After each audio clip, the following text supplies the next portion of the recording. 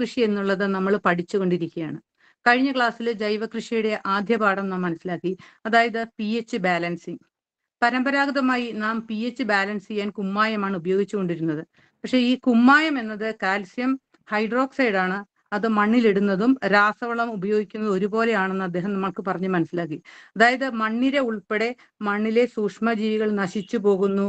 ഇത് ചെടികളുടെ ചൂട്, അത് വേരുകൾ വെന്തു പോകുന്നു. മണ്ണിൽ pH പെട്ടെന്ന് 10ലേക്ക് കൂടുന്നത് കൊണ്ട് ചെടികൾക്ക് ഷോക്കാണെന്നും ഏതാണ്ട് ഒരു 45 ദിവസം വരെ മാത്രമേ അത് മണ്ണിന്റെ pH ബാലൻസ് ചെയ്യാനാകുന്നുള്ളൂ എന്നും നമുക്ക് മനസ്സിലായി. അതോടൊപ്പം തന്നെ നമുക്കറിയാം, കുമ്മായം മണ്ണിലിട്ടാൽ ഓൾറെഡി മണ്ണിലുള്ള വളങ്ങൾ നിർവീര്യമായി പോകുന്നു. അതുപോലെ തന്നെ നാം മണ്ണിന്റെ pH ബാലൻസ് ചെയ്യാൻ ഉപയോഗിക്കേണ്ടത് കാൽസ്യം കാർബണേറ്റ് അഥവാ പച്ചക്കക്കാപ്പൊടിയാണെന്ന് നമുക്ക് സാറ് പറഞ്ഞു തരികയുണ്ടായി. അപ്പോൾ കടലിലെ പച്ചക്കക്ക എന്നുള്ളത് സൂക്ഷ്മ മൂലകങ്ങൾ ധാരാളം അടങ്ങിയിട്ടുണ്ടെന്നും അതിനാൽ നമ്മൾ pH ബാലൻസ് ചെയ്യാനായിട്ട് കടലിലെ പച്ചക്കക്കാപ്പൊടി അല്ലെങ്കിൽ pH ബൂസ്റ്റർ ഉപയോഗിച്ച് വേണം മണ്ണിന്റെ pH ബാലൻസ് ചെയ്യണമെന്ന് കഴിഞ്ഞ ക്ലാസ്സിൽ നമുക്ക് അദ്ദേഹം ശരിയായിട്ടുള്ള രീതിയിൽ പറഞ്ഞു മനസ്സിലാക്കി. ഇനി നമ്മുടെ ക്ലാസ് തുടരുകയാണ്. ഇന്നത്തെ ക്ലാസ്സിലേക്ക് ബഹുമാനപ്പെട്ട ദയാൽ സാറിനെ സ്നേഹപൂർവ്വം സ്വാഗതം ചെയ്യുന്നു. തുടങ്ങാം. നമുക്ക് എല്ലാവർക്കും നമസ്കാരം. നമസ്കാരം. നമ്മള് കഴിഞ്ഞ ക്ലാസ്സില് pH ബാലൻസ്, എന്താണ് pH എന്നും അത് എങ്ങനെയാണ് മണ്ണിൽ ബാലൻസ് ചെയ്യിക്കേണ്ടതെന്നും, അതായത് കുമ്മായത്തിന് പകരം കാൽസ്യം കാർബണേറ്റ് ഉപയോഗിച്ച് വേണം നമ്മൾ മണ്ണിന്റെ pH ബാലൻസ് ചെയ്യാൻ. ഇതിൽ സംശയം എല്ലാവർക്കും വരാം. പക്ഷേ അതിന്റെ കാരണം ഇന്ന് കുറച്ചുകൂടി ബോധ്യമാകും. എന്തുകൊണ്ട് ഇത് വേണമെന്നുള്ളത് ഇന്നത്തെ ക്ലാസ് കൂടി വരുമ്പോഴത്തേക്ക് അത് കൂടുതൽ ബോധ്യമാകും. കാരണം മണ്ണിലുള്ള സകല സൂക്ഷ്മജീവികളും ചത്തുപോകും, മണ്ണര ഉൾപ്പെടെ കുമ്മായം അപ്ലൈ ചെയ്യുമ്പോൾ.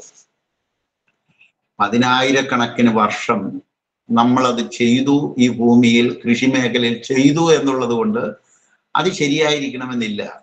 നമുക്കൊന്ന് തിരുത്തിക്കൂടെ? അതാണ് നമ്മൾ നോക്കണത്. തിരുത്തിക്കൂടെ? മണ്ണിന്റെ ഇക്കോളജി, ആ സന്തുലിതാവസ്ഥ തകരാതെ തന്നെ നമ്മുടെ മണ്ണിന്റെ pH ബാലൻസ് ചെയ്യാനുള്ള വഴിയാണ് നമ്മൾ നോക്കണത്. കാരണം നമ്മൾ ഉപയോഗിച്ചിരിക്കുന്ന ശാസ്ത്രം ഇക്കോളജിയാണ്. ഇക്കോളജി ശാസ്ത്രപ്രകാരം ഒരു ജീവിയെയും കൊല്ലാനുള്ള അവകാശം മറ്റൊരു ജീവിക്കില്ല. ആഹാരത്തിന് വേണ്ടി മാത്രം. ആഹാരം, ഒന്ന് ചത്ത് ഒന്നിന് വളമാകുക എന്നുള്ളത് പ്രകൃതി നിയമമാണ്. അപ്പൊ അതിന് വേണ്ടിയിട്ട് നിങ്ങൾക്ക് എന്ത് വേണേലും ഒരാളെ തിന്നാം, അത് കുഴപ്പമില്ല. പക്ഷേ അല്ലാതെ ഉള്ള ഒരു കാര്യത്തിനും ഒന്നിനെയും കൊല്ലാനുള്ള അവകാശം മനുഷ്യനില്ല, ഒരു ജീവിക്കും ഇല്ല. അവർ മറ്റുള്ള ജീവികളൊക്കെ അത് ചെയ്യത്തുമില്ല. അപ്പൊ അതുകൊണ്ട് തന്നെ നമുക്ക് മറ്റൊരു മെത്തേഡ് എടുക്കണമെന്നുള്ളത് കൊണ്ടാണ് കഴിഞ്ഞ ക്ലാസ്സിൽ pH ബാലൻസിങ്ങിനെ പറ്റി. pH എല്ലാവർക്കും മനസ്സിലായി എന്ന് വിചാരിക്കുന്നു. മനസ്സിലാകാത്തവർ ഇന്ന് അത് കറക്റ്റ് ചെയ്യണം. ഇപ്പൊ 2 കാര്യങ്ങളാണ് നമ്മൾ കഴിഞ്ഞ ക്ലാസ്സിൽ പഠിച്ചത്. ഒന്ന്, മണ്ണിന്റെ pH ന്യൂട്രൽ ആക്കാതെ 7ലേക്ക് കൊണ്ടുവരാതെ ആരും കൃഷിയിലേക്ക് ഇറങ്ങരുത്. pH കറക്റ്റ് ചെയ്യാനായിട്ട് ഒരു കാരണവശാലും കുമ്മായം ഉപയോഗിക്കരുത്, പകരം കാൽസ്യം കാർബണേറ്റ് ഉപയോഗിക്കണം എന്ന് വളരെ വിശദമായി നമ്മൾ പഠിച്ചതാണ്. വെള്ളത്തിന്റെ pH 7 ആയിരുന്നാൽ മാത്രമേ വെള്ളത്തിൽ മത്സ്യങ്ങൾ ആരോഗ്യത്തോടെ വളരുകയുള്ളൂ. ഇത് മത്സ്യകൃഷിക്കാർക്ക് വളരെ വ്യക്തമായി അറിയാവുന്ന ഒരു കാര്യമാണ്. അതേമാതിരി തന്നെ മണ്ണിൽ കൃഷി ചെയ്യുന്ന കർഷകനും അറിഞ്ഞിരിക്കേണ്ട ഒരു കാര്യം, മണ്ണിന്റെ pH 7 ആയിരുന്നാൽ മാത്രമേ മണ്ണിൽ സസ്യജാലങ്ങൾ ആരോഗ്യത്തോടെ വളരൂ. വളരെ ഇമ്പോർട്ടൻ്റ് ആയിട്ടുള്ളൊരു കാര്യമാണ്. അപ്പൊ അത് നമ്മൾ മണ്ണിന്റെ pH കറക്റ്റ് ചെയ്യാതെ ആരും കൃഷിയിലേക്ക് ഇറങ്ങരുത് എന്ന് പറഞ്ഞതിന്റെ ഒരു കാര്യം അതാണ്. മനുഷ്യന്റെ രക്തത്തിന്റെ pH-ഉം 7 ആണെന്ന് അറിയുമ്പോഴാണ് ഇതിന്റെ ഇമ്പോർട്ടൻസ് കൂടുതൽ നമുക്ക് മനസ്സിലാവുക. അതായത് മനുഷ്യന്റെ രക്തത്തിന്റെ pH 7 ആയിരിക്കണം. 7-ന് താഴെ പോയി കഴിഞ്ഞാൽ കുഴഞ്ഞു വീണ് മരിക്കും, മനുഷ്യൻ കുഴഞ്ഞു വീണ് മരിക്കും. അപ്പോ 7 നിലനിർത്തണം, 7ലേക്ക് നിലനിർത്തണം. അത് നിലനിർത്തേണ്ടത് നമ്മുടെ ഭക്ഷണ ക്രമീകരണങ്ങളിലൂടെ, ശരീരത്തിന്റെ പ്രവർത്തനക്ഷമത കാര്യക്ഷമമാക്കി കൊണ്ടുവരുന്നതിലൂടെ നമ്മുടെ മനുഷ്യന്റെ രക്തത്തിന്റെ pH 7.35-നും 7.45-നും ഇടയിൽ, അതായത് 0.10 ഡിഫറൻസേ ഉള്ളൂ. 0.10 7.35-നും 7.45-നും, അതായത് 7-ൽ നിന്നും അല്പം കൂടി നിൽക്കണം. നിലനിർത്താൻ നമുക്ക് കഴിഞ്ഞാൽ ഒരുമാതിരിപ്പെട്ട ഒരു രോഗവും, ജലദോഷം മുതൽ ക്യാൻസർ വരെയുള്ള ഒരു രോഗവും മനുഷ്യന് വരില്ല. അഥവാ എന്തെങ്കിലും രോഗം വന്നാൽ തന്നെ അതിനെ പരിഹരിക്കാനുള്ള, പ്രതിരോധിക്കാനുള്ള ഒരു പ്രതിരോധ സംവിധാനം സ്വാഭാവികമായി മനുഷ്യ ശരീരത്തിനുണ്ട്. ആ പ്രതിരോധ സംവിധാനം ഉപയോഗിച്ച് പ്രതിരോധിക്കുമ്പോൾ ഒരു പ്രതിരോധ സംവിധാനം അഡീഷണൽ ശരീരത്തിന് കിട്ടുകയും ചെയ്യും. അതാണ് ചിക്കൻ പോക്സിലൂടെയൊക്കെ നമുക്ക് കിട്ടിക്കൊണ്ടിരുന്നത്. ഒരിക്കൽ ചിക്കൻ പോക്സ് വന്നാൽ നമുക്ക് രണ്ടാമത് ചിക്കൻ പോക്സ് വരാതിരിക്കാനുള്ള കാരണം അതായിരുന്നു. അപ്പൊ അത് നമുക്ക് കിട്ടിക്കൊണ്ടിരുന്നതാണ്. ഇത് നിലനിർത്താൻ നമുക്ക് കഴിയണം. അതാണ് നമ്മളുടെ മെയിൻ പ്രധാനം. നമ്മുടെ ശരീരത്തിന്റെ വെള്ളത്തിന്റെ pH 7 നിലനിർത്തണം. മണ്ണിന്റെ pH 7 എന്ന് പറയുമ്പോൾ 6 മുതൽ 8 വരെ. ഓരോ വിളകൾക്കും ഡിഫറൻസ് വരും. ആൽക്കലൈൻ കൂടുതൽ വേണ്ട വിളകളുണ്ട്. ആൽക്കലൈൻ 6 മതിയായ pH 6 മതിയായ ഞാറ് പോലത്തെ ചീര പോലത്തെ വിളകളുണ്ട്. ഇത് നമ്മൾ വീണ്ടും പ്രത്യേകിച്ച് മനസ്സിലാക്കി പഠിക്കേണ്ട ഒരു സാധനമാണ്. അതായത് ശരീരത്തിന്റെ pH പറ്റി വ്യക്തമായ സ്റ്റഡി നടന്നിരിക്കുന്നതിൽ പറഞ്ഞിരിക്കുന്നത് pH is the regulatory authority of the body എന്ന്. അതായത് നമ്മളുടെ ശരീരത്തിന്റെ റെഗുലേറ്ററി അതോറിറ്റി എന്ന് പറയുന്നത് pH ആണ്, രക്തത്തിന്റെ pH ആണ്. ഇത് അളക്കാനുള്ള ഒരു സംവിധാനം ഇവിടെ ഇല്ല, നമുക്കില്ല. സൂപ്പർ സ്പെഷ്യാലിറ്റി ഹോസ്പിറ്റലിൽ ഉണ്ട്. സാധാരണ ലാബുകളിൽ നമുക്ക് രക്തത്തിന്റെ pH നോക്കാൻ പറ്റില്ല, യൂറിന്റെ pH നോക്കാം. അപ്പോ രക്തത്തിന്റെ pH 7.35-നും 7.45-നും ഇടയിൽ കൊണ്ടുവരിക എന്നുള്ളതാണ് രോഗം കൊണ്ട് കഷ്ടപ്പെടുന്ന സകല മനുഷ്യരുടെയും ആദ്യത്തെ ജോലി. അപ്പൊ നമ്മുടെ റെഗുലേറ്ററി അതോറിറ്റിയാണ്. ഇതേമാതിരി തന്നെയാണ് മണ്ണിന്റെ pH 7 നിലനിർത്തുക. മണ്ണിന്റെ റെഗുലേറ്ററി അതോറിറ്റി, അതായത് സസ്യജാലങ്ങളിൽ കണ്ടുവരുന്ന രോഗങ്ങൾ, അതിന്റെ സസ്യജാലങ്ങളുടെ രോഗം അല്ലത്, മണ്ണിന്റെ രോഗമാണ്. മണ്ണിന്റെ രോഗമാണ് സസ്യജാലങ്ങളിൽ പ്രതിഫലിച്ച് നമ്മൾ കാണുന്നത്. അപ്പൊ ഈ രോഗകീടബാധ ഒഴിയണമെന്നുണ്ടെങ്കിൽ, കുറയണമെന്നുണ്ടെങ്കിൽ ആദ്യം ചെയ്യേണ്ട ജോലി മണ്ണിന്റെ pH 7 നിലനിർത്തുക എന്നുള്ളത് തന്നെയാണ്. അത് എങ്ങനെ നിലനിർത്തണമെന്നാണ് നമ്മൾ പഠിച്ചത്. നമ്മൾ പഠിച്ച സാധനം അതാണ്. അതായത് ശരിക്കും മണ്ണിന്റെ pH കറക്റ്റ് ചെയ്ത് നിലനിർത്തുക. മനുഷ്യനെ ബാധിക്കുന്ന 98% രോഗങ്ങളും ഈ pH-യുമായിട്ട് ബന്ധപ്പെട്ട് കിടക്കുന്നു എന്നറിയുക. 98% രോഗങ്ങളും pH-യുമായിട്ട് ബന്ധപ്പെട്ട് കിടക്കുന്നു. ഇതേമാതിരി തന്നെ സസ്യജാലങ്ങളിലെ രോഗകീടബാധ 98% ബന്ധപ്പെട്ട് കിടക്കുന്നത് മണ്ണിന്റെ pH-യുമായിട്ട് ബന്ധപ്പെട്ടിട്ടാണ്. അപ്പൊ നമ്മൾ ആദ്യം എന്താ ചെയ്യേണ്ട, ഒരു കർഷകൻ എന്താ ചെയ്യേണ്ടതെന്നുള്ളത് മണ്ണിന്റെ pH കറക്റ്റ് ചെയ്യാനുള്ള നടപടി എടുത്തേ മതിയാവൂ. അതുകൊണ്ടാണ് SPC ആദ്യമായി ഇറക്കിയ പ്രൊഡക്റ്റ് pH ബൂസ്റ്റർ ആണ്. pH ബൂസ്റ്റർ എന്ന് പറയുന്ന ഒരു സാധനമാണ്. അത് കടലിലെ കക്ക പൊടിച്ച് എടുത്തതാണ്. കാരണം അതിന്റെ ന്യൂട്രീഷൻസ് കൂടുതലാണ്. കായലിലെ കക്കാപ്പൊടി ഒരെണ്ണം കക്കയാണ്.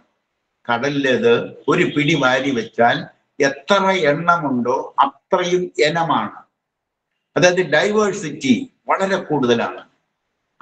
അതിന്റെ അർത്ഥം ഓരോ ഇനവും ഓരോ ട്രേസ് എലമെന്റ് മണ്ണിന് നൽകും എന്നുള്ളതാണ്. അപ്പൊ ഈ ട്രേസ് എലമെന്റ് രോഗകാരണമാണ് സസ്യങ്ങൾക്ക്. അതെല്ലാം സപ്ലൈ ചെയ്യാനായിട്ട് ഇത് നമുക്ക് പറ്റും. ഈ pH-ന്റെ പ്രാധാന്യം എല്ലാ കർഷകരും തിരിച്ചറിഞ്ഞിട്ട് അതിന്റെ ഇമ്പോർട്ടൻസ് തിരിച്ചറിഞ്ഞ് നമ്മൾ സസ്യങ്ങൾക്ക് ഇത് കൊടുക്കുക. സസ്യങ്ങളുടെ രോഗങ്ങളും കീടങ്ങളും വരുമ്പോ നമ്മൾ അതിനെ ഓടിക്കാനുള്ള കീടനാശിനിയുടെ പുറകെയാണ്. ജൈവ കീടനാശിനി എവിടെ കിട്ടും? എന്ത് കീടനാശിനി?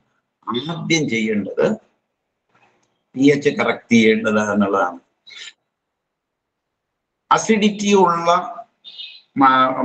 അസിഡിറ്റി ഉള്ള മണ്ണിൽ വളരുന്ന സസ്യങ്ങളിൽ നിന്നും കിട്ടുന്ന ഭക്ഷണം നമ്മൾ കഴിച്ചാലോ എന്തായിരിക്കും? അസിഡിറ്റി ഉള്ള മണ്ണ്, ആ മണ്ണിൽ വളരുന്ന സസ്യങ്ങളിലെ ഭക്ഷണം നമ്മൾ കഴിച്ചാൽ, വേണമെന്നുണ്ടെങ്കിൽ അസിഡിറ്റി ഉള്ള മണ്ണിലും കീടനാശിനി തളിച്ചും ഈ ഗ്രീൻ ഹൗസിനകത്ത് കീടങ്ങൾ കയറാതിരിക്കാനുള്ള ഗ്രീൻ ഹൗസുകൾ ഉണ്ടാക്കിയും ഒക്കെ വേണമെങ്കിൽ വിളയിച്ചെടുക്കാം. പക്ഷേ ആ ഭക്ഷണം കഴിച്ചാൽ ഉണ്ടാകുന്ന നമ്മളുടെ അസിഡിറ്റി എങ്ങനെ ഇരിക്കും? നമ്മൾക്ക് അസിഡിറ്റി ഉണ്ടാക്കില്ലേ? എന്തുകൊണ്ട് ജൈവ കൃഷി എന്നുള്ളത് വളരെ പ്രധാനപ്പെട്ട കാര്യം ഇതാണ്. അസിഡിറ്റി ഉള്ള മണ്ണിൽ നമുക്ക് ഗ്രീൻ ഹൗസിനകത്ത് ഒരു കീടവും കയറാത്ത വിധത്തിൽ നമുക്ക് പ്രൊട്ടക്ട് ചെയ്ത ഒരു പ്രൊട്ടക്റ്റഡ് ഏരിയയിൽ വേണമെന്നുണ്ടെങ്കിൽ കെമിക്കൽ പ്രൊട്ടക്ഷൻ കൊടുത്ത് വിളവ് ധാരാളം ഉണ്ടാക്കിയേക്കാം. പക്ഷേ അങ്ങനെ വരുമ്പോൾ ആ ഭക്ഷണത്തിന്റെ അസിഡിറ്റി നമ്മളുടെ രോഗത്തിന് കാരണമാവില്ലേ? അതുകൊണ്ടാണ് മണ്ണിന്റെ ആരോഗ്യമാണ് മനുഷ്യന്റെ ആരോഗ്യം എന്ന് പറയാൻ കാരണം. ആരോഗ്യ സംരക്ഷണം, നമ്മളുടെ ആരോഗ്യ സംരക്ഷണ പദ്ധതി ആരംഭിക്കേണ്ടത് മണ്ണിലാണ്. ആശുപത്രികൾ സെക്കൻഡറി ആണ്. രോഗം വന്നു കഴിഞ്ഞാലുള്ള കാര്യമാണ്, അത് സെക്കൻഡറി ആണ്. എല്ലാ പഞ്ചായത്തിലും പ്രൈമറി ഹെൽത്ത് സെന്റർ ഉണ്ടാക്കിയത് കൊണ്ടോ എല്ലാ പഞ്ചായത്തിലെയും വാർഡുകളിൽ സബ് സെന്ററുകൾ ഉണ്ടാക്കിയത് കൊണ്ടോ അല്ല. ആ പഞ്ചായത്തിലെ മണ്ണ് എവിടെ നിൽക്കുന്നു? ആ മണ്ണിന്റെ ആരോഗ്യം എന്താണ്? ആ മണ്ണിൽ നിന്നും നമുക്ക് ആവശ്യത്തിന് പഞ്ചായത്തിലേക്ക് ആവശ്യമുള്ളത് ജൈവ രീതിയിൽ വിളയിച്ചെടുക്കാനുള്ള നടപടിയാണ് ഓരോ പഞ്ചായത്തും ആദ്യം ചെയ്യേണ്ടത്. അല്ലാതെ തമിഴ്നാട്ടിൽ നിന്ന് വരുന്ന വിഷം അടിച്ച എന്ത് മണ്ണാണെന്ന് പോലും തിരിച്ചറിയാൻ പാടില്ലാത്ത ഭക്ഷണമാണ് നമ്മൾ കഴിച്ചുകൊണ്ടിരിക്കുന്നത്. നമ്മളുടെ രോഗത്തിന്റെ മൂല കാരണം ഇതാണ്. ഇത് തിരിച്ചറിഞ്ഞ് ആരോഗ്യ സംരക്ഷണ പദ്ധതിക്ക് ചെലവഴിക്കുന്ന തുക, അതിന്റെ നല്ലൊരു ശതമാനം ഓരോ പഞ്ചായത്തിലെയും മണ്ണ് തിരിച്ചു കൊണ്ടുവരാനുള്ള, മണ്ണ് പുഷ്ടിപ്പെടുത്താനുള്ള, എന്തും വിളയുന്ന മണ്ണാക്കി മാറ്റാനുള്ള ആരോഗ്യമുള്ള മണ്ണുണ്ടാക്കുക എന്നുള്ളതാണ് പ്രധാനം. അതെങ്ങനെയാണെന്നാണ് നമ്മൾ ഇനി മുതൽ ഒരു തരി രാസവളം പോലും മണ്ണിലേക്ക് ഇടരുത്, ഒരു കീടനാശിനിയും തളിക്കരുത്. എത്ര കഷ്ടപ്പെട്ടാലും നഷ്ടം സഹിച്ചാലും അവരവർക്ക് ആവശ്യമുള്ളത് അവരവരുണ്ടാക്കാനുള്ള ഒരു നടപടി നമ്മൾ എടുത്തേ പറ്റൂ. ഒരു കൂട്ടായ്മ ഉണ്ടാക്കിയേ പറ്റൂ. ജൈവ കൃഷിക്കാരുടെ ഒരു കൂട്ടായ്മ ഉണ്ടാക്കി പരസ്പരം പങ്കുവെച്ചേ പറ്റൂ. ജനങ്ങൾക്ക് എത്തിക്കാവുന്നത്രയും എത്തിച്ചേ പറ്റൂ. കാരണം ഒരു മനുഷ്യ ശരീരത്തിന് താങ്ങാനാവുന്നതിനും അപ്പുറത്ത് കീടനാശിനിയുടെ അംശങ്ങൾ ഓരോ ശരീരത്തിലെയും ലിവറിൽ, കിഡ്നിയിൽ എത്തിക്കഴിഞ്ഞിരിക്കുന്നു. സകലരും പ്രശ്നത്തിലാണ്. അപ്പൊ അതുകൊണ്ട് ഇത് നമുക്ക് ചെയ്യാവുന്ന കാര്യമാണ്. ഒരു ഗവൺമെന്റിന്റെ സപ്പോർട്ട് ഇല്ലെങ്കിലും, ഒരു കൃഷിഭവന്റെ സപ്പോർട്ട് ഇല്ലെങ്കിലും, ആരുടെയും സപ്പോർട്ട് ഇല്ലെങ്കിലും അവരവർക്ക് ആവശ്യമുള്ളതിന്റെ നല്ലൊരു ശതമാനം, ഒരു വിഷവും ഒരു തരി വിഷം പോലും തളിക്കാതെ, രാസവളമോ കീടനാശിനിയും തളിക്കാതെ ഉണ്ടാക്കിയെടുക്കാൻ പറ്റുന്നതാണ്. അത് നമ്മൾ ഇന്ന് വ്യക്താവും ഉണ്ടാക്കാൻ പറ്റുമോ ഇല്ല എന്നുള്ളത്. എപ്പോഴാണ് അങ്ങനെ നമുക്ക് വിളയിക്കാൻ പറ്റുക? ഇനി നമ്മൾ കാൽസ്യം കാർബണേറ്റ് ഉപയോഗിച്ച് മണ്ണിന്റെ pH ബാലൻസ് ചെയ്യുന്നതും ആ pH എന്താണെന്നും എങ്ങനെയാണത് നിലനിർത്തേണ്ടതെന്നും, നനയ്ക്കുന്ന വെള്ളത്തിന്റെ pH പോലും നമ്മൾ കറക്റ്റ് ചെയ്യേണ്ടി വരും. അതായത് ചെടികൾക്ക് നനയ്ക്കുന്ന വെള്ളത്തിന്റെ pH എത്രയാണെന്നും നമ്മൾ പരിശോധിക്കേണ്ടി വരും. അഥവാ വേണ്ടി വന്നാൽ അതും മാറ്റിയെടുക്കാനുള്ള നടപടികൾ നമ്മൾ എടുക്കേണ്ടി വരും. ഇന്ന് മൂന്നാമത്തെ വിഷയം നമ്മൾ പഠിക്കുന്നത് മണ്ണിലെ കാർബണെ പറ്റിയാണ്. മണ്ണിലെ കാർബൺ, അതായത് മണ്ണിന് നല്ല കാർബൺ വേണം എന്ന് പറഞ്ഞാൽ കൃഷി ചെയ്യാൻ അനുയോജ്യമായ മണ്ണിന്റെ നിറം കറുപ്പായിരിക്കണം. നല്ല കറുത്ത വളക്കൂറുള്ള മണ്ണ് എന്നല്ലേ നമ്മൾ പറയുക. ആ മണ്ണിന് കറുപ്പ് നിറം കൊടുത്ത ഘടകം കാർബണാണ്. കാർബൺ കാർബൺ എന്ന് പറഞ്ഞാൽ കരിയാണ്. കരിയുടെ നിറം കറുപ്പാണ്. ഈ കാർബൺ മണ്ണിൽ എത്ര പെർസെൻറ്റേജ് ഉണ്ടാവണം, എങ്ങനെ ഇരിക്കണം, എങ്ങനെ ഇത് കൊണ്ടുവരാം, ഇതിനെ ആശ്രയിച്ചിട്ടാണ് നമ്മുടെ കൃഷിയുടെ വിജയം മുഴുവൻ. തടി കത്തിയാൽ നമുക്ക് കരി കിട്ടും. തടി കത്തിയാൽ കരി കിട്ടും. അതായത് തടിക്കകത്ത് കാർബൺ ഉണ്ട്. ഈ തടി പൊടിഞ്ഞു ചേർന്നാലും ആ കാർബൺ മണ്ണിലെത്തും. ഒരു തടി കത്തിച്ച് നമ്മൾ കരി ഉണ്ടാക്കുന്നുണ്ട്. ചിരട്ട കത്തിച്ച് കരി ഉണ്ടാക്കുന്നുണ്ട്. കരികില കത്തി തീർന്നു പോകും. ചുള്ളിക്കപ്പൊക്കെ കത്തി വരുമ്പോൾ വെള്ളം കുടയണമെങ്കിൽ അത് കരി കിട്ടും. അപ്പോ കത്തിക്കുമ്പോൾ കാർബൺ കരി നമുക്ക് കാണാൻ പറ്റും. അതേസമയം ഒരു ചുള്ളിക്കമ്പ്, കരിയില, തടിക്കഷ്ണങ്ങൾ മണ്ണിൽ വീണ് പൊടിഞ്ഞ് മണ്ണിലേക്ക് ചേരുമ്പോൾ ഒരു കാർബൺ മണ്ണിൽ ചേരുന്നുണ്ട്. ഇത് കത്തിക്കാതെ തന്നെ കിട്ടുന്ന കാർബണാണ്. ഇതിന്റെ പേരാണ് ലിവിങ് കാർബൺ. Living carbon. മണ്ണിന് വേണ്ടത് കത്തിച്ച കാർബൺ അല്ല, ജീവനുള്ള കാർബൺ. ലിവിങ് കാർബൺ എന്ന് പറയും. Living carbon. ഈ ലിവിങ് കാർബണിന്റെ തോതാണ് നമ്മൾ കൂട്ടേണ്ടത്. നമുക്ക് വേണേ കുറെ കരി കൊണ്ടിടാം, ഉമിക്കരി വേണേ ഫ്രീ ആയിട്ട് കിട്ടും, അങ്ങനെ പോരാ. അതുണ്ടാക്കുന്ന ഗുണം കുറച്ചുണ്ട്. കാരണം മുഴുവൻ കത്തി തീർന്നിട്ടില്ല, അത് ചാരമായി പോയിട്ടില്ല. പക്ഷേ നമ്മൾക്ക് വേണ്ടത് ലിവിങ് കാർബൺ ആണെന്ന് കർഷകൻ തിരിച്ചറിയണം. ഈ ലിവിങ് കാർബൺ മണ്ണിൽ എത്ര പെർസെൻറ്റേജ് ഉണ്ടായിരിക്കണം? ഒരു കൃഷിക്ക് അനുയോജ്യമായ മണ്ണ് എന്ന് പറഞ്ഞാൽ ഈ ലിവിങ് കാർബൺ, അതായത് മണ്ണിന്റെ കറുപ്പ് നിറം, നല്ല കറുപ്പ് നിറം വേണം. ആ കറുപ്പ് നിറം എത്ര ശതമാനം ഉണ്ടായിരിക്കണം എന്നുള്ളത്. മണ്ണിൽ കാർബണിന്റെ തോത് 3% ഉണ്ടെങ്കിൽ, 3% മണ്ണിൽ കാർബണിന്റെ തോത് ഉണ്ടെങ്കിൽ എന്തും വിളയിക്കാം. മണ്ണിൽ നിന്ന് എന്തും വിളയിക്കാം. എന്ത് സാധനം വേണേലും വിളയിക്കാം. മിനിമം 3%, 2 മുതൽ 3% വരെ.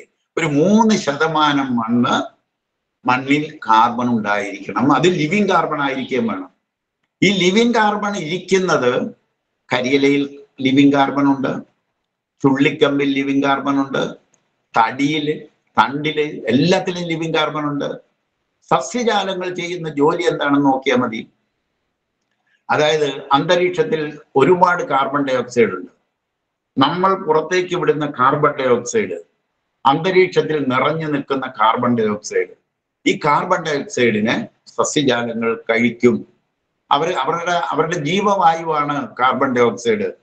നമ്മൾക്ക് ഓക്സിജൻ ജീവവായു ആകുന്നത് പോലെ തന്നെ സസ്യങ്ങളുടെ ജീവവായുവാണ് കാർബൺ ഡൈ ഓക്സൈഡ്. ഇത് അന്തരീക്ഷത്തിൽ നിറച്ചുണ്ട്. ഈ അന്തരീക്ഷത്തിൽ നിൽക്കുന്ന കാർബൺ ഡൈ ഓക്സൈഡിനെ സസ്യജാലങ്ങൾ എടുക്കും. സസ്യജാലങ്ങൾ എടുത്തിട്ട് ഓക്സിജൻ വെളിയിലേക്ക് കളയും. ആ കാർബണെ സസ്യജാലങ്ങളുടെ ഇലയിലും തണ്ടിലും തടിയിലും ഇത് ശേഖരിച്ചു വെക്കും. ഇതാണ് ഒരു ഇല പൊഴിഞ്ഞ് മണ്ണിൽ വീണ് പൊടിഞ്ഞ് മണ്ണിലേക്ക് വരുമ്പോൾ കാർബണാണ് മണ്ണിലേക്ക് വരിക. ഒരു ചുള്ളിക്കമ്പ് പൊടിഞ്ഞ് മണ്ണിന്റെ ഭാഗമായി തീരുമ്പോൾ മണ്ണിലേക്ക് വരുന്നത് കാർബണാണ്. തടി പൊടിഞ്ഞ് മണ്ണിലേക്ക് ചേരുമ്പോൾ മണ്ണിലേക്ക് വരുന്നത് കാർബണാണ്. അതുകൊണ്ടാണ് ആ കാർബണാണ് മണ്ണിനെ കറുപ്പിക്കുന്നത്. കറുത്ത മണ്ണ് വളക്കൂറുള്ളതാണെന്ന് എല്ലാ കർഷകർക്കും അറിയാം. ആ കളക്കൂർ ഉണ്ടായി വരുന്നത് ഇങ്ങനെയാണ്, സസ്യജാലങ്ങളാണ്. അതായത് ഇപ്പോഴത്തെ പ്രശ്നം എന്താണെന്ന് വെച്ചാല് കാർബൺ ഡൈ ഓക്സൈഡ് മുഴുവൻ അന്തരീക്ഷത്തിൽ നിൽക്കുകയാണ്. അന്തരീക്ഷത്തിൽ നിൽക്കുന്ന കാർബൺ സൂര്യപ്രകാശത്തെ പിടിച്ച് ശേഖരിച്ച് അന്തരീക്ഷത്തിൽ ശേഖരിക്കുമ്പോൾ ആഗോളതാപനമായി. ഈ ആഗോളതാപനം കൂടാൻ കാരണം മണ്ണിലിരിക്കേണ്ട കാർബൺ അന്തരീക്ഷത്തിൽ ഇരിക്കുന്നത് കൊണ്ടാണ്. അപ്പൊ നമ്മൾ എന്താ ചെയ്യണ്ടേ? ഈ ആഗോളതാപനവും കൃഷിക്ക് തടസ്സമല്ലേ? ആഗോളതാപനം കൂടി കാലാവസ്ഥ തകിടം മറിഞ്ഞു. കൃഷി എങ്ങനെയാ മുന്നോട്ട് പോവുക? അതുണ്ടാക്കുന്ന മൂലകം എന്ന് പറയുന്നത് കാർബണാണ്. അത് അന്തരീക്ഷത്തിൽ നിൽക്കുന്ന കാർബൺ ഡൈ ഓക്സൈഡിന്റെ കാർബണാണ്.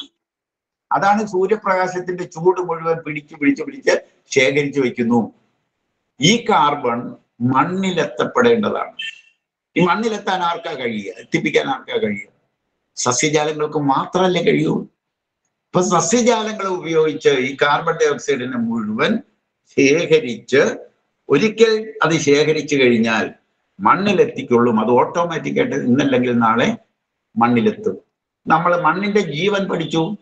ഈ കാർബണിലാണ് സൗരോർജം ശേഖരിക്കുന്നത് എന്നുള്ളത് കൊണ്ട് കാർബൺ മണ്ണിലെത്തുമ്പോ ആ കാർബണോടൊപ്പം മണ്ണിന്റെ ജീവനും കൂടി എത്തുന്നു, അല്ലെങ്കിൽ സൗരോർജം കൂടി എത്തുന്നു. മണ്ണിലെത്തിയ സൗരോർജമാണ് മണ്ണിന്റെ ജീവൻ എന്ന് പറയാൻ കാരണം അതാണ്. ഇപ്പൊ 3% കാർബൺ മണ്ണിലുണ്ടെങ്കിൽ മണ്ണിന് നല്ല ജീവൻ വെച്ചു എന്നർത്ഥം. ഇനി 4% ആക്കിയാലോ മണ്ണിന് കൂടുതൽ ജീവൻ വെച്ചു, കൂടുതൽ കരുത്തോടെ ചെടികളെല്ലാം അവിടെ വളർന്നുകൊണ്ടിരിക്കും. ഇവിടെയാണ് തീയിടരുത് എന്നൊരു പാഠം നമ്മൾ കഴിഞ്ഞ ക്ലാസ്സുകളിൽ പഠിച്ചത്. ഒരു കാരണവശാലും ഒരു കരിയില പോലും കത്തരുത്. അന്തരീക്ഷത്തിലെ കാർബൺ ഡൈ ഓക്സൈഡിനെ ശേഖരിക്കണം. ആ കാർബൺ ഡൈ ഓക്സൈഡ് സൂര്യോർജത്തെ ശേഖരിക്കും. അത് മണ്ണിലെത്തുമ്പോൾ മണ്ണിലേക്ക് കാർബൺ എത്തും. മണ്ണ് നല്ല വളക്കൂറുള്ള, കറുത്ത് വളക്കൂറുള്ള മണ്ണായി മാറും. കൃഷിക്ക് അനുയോജ്യമായ മണ്ണായി മാറും. ഒരു 3% കാർബൺ ഇത്തരത്തിൽ മണ്ണിൽ എത്തിക്കുക എന്നുള്ളതാണ് നമ്മളുടെ രണ്ടാമത്തെ ദൗത്യം. ഒന്ന് pH ബാലൻസിങ് ആണ്, pH ബാലൻസിങ്. 2, നമ്മുടെ കർഷകൻ കൃഷി വിജയിക്കണമെന്നുണ്ടെങ്കിൽ മണ്ണിൽ 3% കാർബൺ ഉണ്ടായിരിക്കണം. ഇത് എങ്ങനെ സാധിക്കാമെന്നുള്ളത് വളരെ സിമ്പിൾ അല്ലേ സാധനം? ഇത് വളരെ സിമ്പിൾ ആയിട്ടുള്ള സാധനമല്ലേ? മണ്ണിലിട്ടാൽ മണ്ണിൽ പൊടിഞ്ഞു ചേരുന്ന ജൈവ അവശിഷ്ടങ്ങൾ മുഴുവൻ കാർബണാണ്. അതിലെല്ലാം ഇരിക്കുന്നത് കാർബണാണ്. ഇത് നമ്മൾ എങ്ങനെ കൈകാര്യം ചെയ്യുന്നു എന്നുള്ളതാണ്. ഒന്നുകിൽ അതിനെ വെട്ടി കൃഷിയിടത്തിൽ നിന്നും പുറത്തേക്ക് കളയും, അല്ലെങ്കിൽ ഇതിനെ തീയിട്ട് കളയും. അതിന് പകരം ഇതിനെ കമ്പോസ്റ്റാക്കി മണ്ണിലേക്ക് തന്നെ ചേർക്കണം. കമ്പോസ്റ്റാക്കി മണ്ണിലേക്ക് ചേർത്ത് കഴിഞ്ഞാൽ മണ്ണിലെ കാർബന്റെ തോത് കൂടി വരും. ഈ കാർബൺ ടെസ്റ്റ് ചെയ്യാവുന്നതാണ്. ലാബിൽ കൊടുത്ത് ടെസ്റ്റ് ചെയ്യുക. വേറെ കൃഷിഭവനെ കൊണ്ട് ഏൽപ്പിക്കരുത് ആരും. അവരവരുടെ മണ്ണ് കൊണ്ടുപോയി ഏതെങ്കിലും പ്രൈവറ്റ് ലാബിലെങ്കിലും കൊടുത്തിട്ട് അതിന്റെ കാർബന്റെ തോത് നമ്മുടെ മണ്ണിൽ, നമ്മൾ കൃഷി ചെയ്യുന്ന മണ്ണിലെ കാർബന്റെ തോതും മണ്ണിന്റെ pH എത്രയാണെന്ന് നോക്കിക്കുക. pH നമുക്ക് തന്നെ നോക്കാവുന്ന വിദ്യം പറഞ്ഞു തന്നു. വേണമെന്നുണ്ടെങ്കിൽ കാർബണും നോക്കാം. അതിനുള്ള ഉപകരണവും വാങ്ങാൻ കിട്ടും. വേണമെന്നുണ്ടെങ്കിൽ നമുക്ക് തന്നെ കുറച്ച് കാശ് മുടക്കാമെങ്കിൽ നമുക്ക് തന്നെ ഇതിന്റെ ഉപകരണം വാങ്ങി നമ്മുടെ മണ്ണിന്റെ കാർബൺ നമ്മൾ തന്നെ അറിയണം. നോട്ടത്തിൽ തന്നെ നമുക്കറിയാം എത്രമാത്രം കറുപ്പുണ്ട് മണ്ണിന്. ഇന്ന് നമ്മുടെ മണ്ണിന്റെ അവസ്ഥ എന്താ? കൃഷി ചെയ്യും തോറും മണ്ണിന്റെ നിറം എങ്ങോട്ടാണ് പോയിക്കൊണ്ടിരിക്കുക? ചുവപ്പിലേക്ക് പോയിക്കൊണ്ടിരിക്കുന്നു. കറുപ്പ് നിറം കുറഞ്ഞു വരുന്നു. യഥാർത്ഥത്തിലാകേണ്ടത് മണ്ണിന്റെ നിറം, കൃഷി ചെയ്യും തോറും മണ്ണിന്റെ നിറം കറുപ്പിലേക്ക് പോകണം.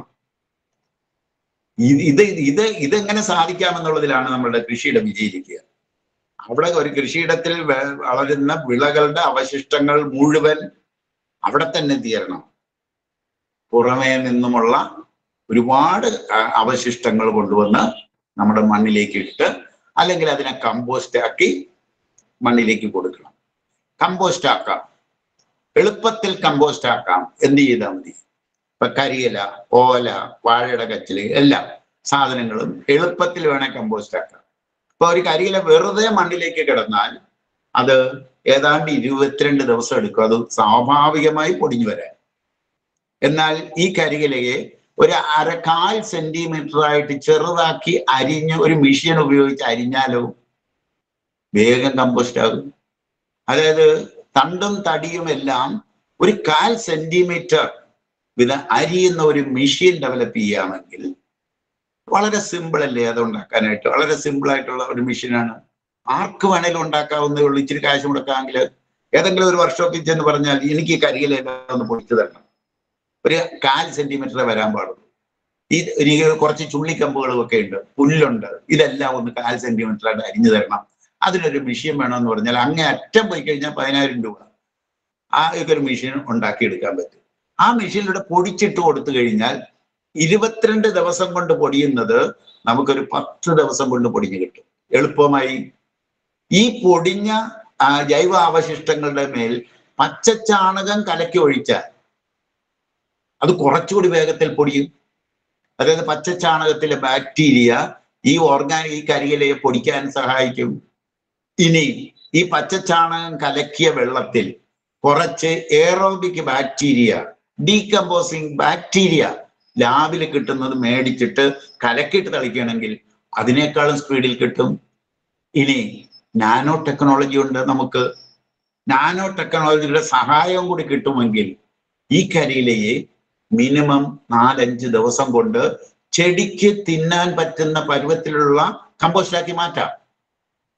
അതായത് ഒരു ജൈവ അവശിഷ്ടത്തെ ഏറ്റവും ഷോർട്ടസ്റ്റ് ടൈം കൊണ്ട് ചെടിക്ക് കൺസ്യൂം ചെയ്യാൻ പറ്റുന്ന പരുവത്തിലാക്കി മണ്ണിലേക്ക് കൊടുക്കുന്നതിലാണ് ജൈവകൃഷിയുടെ വിജയം. ജൈവകൃഷിയുടെ വിജയം എന്താണ്? ഏറ്റവും ചുരുങ്ങിയ സമയത്തിനുള്ളിൽ അത് ചെടിക്ക് സ്വീകരിക്കാൻ പറ്റുന്ന പരുവത്തിലാക്കി മണ്ണിലേക്ക് കൊടുക്കണം.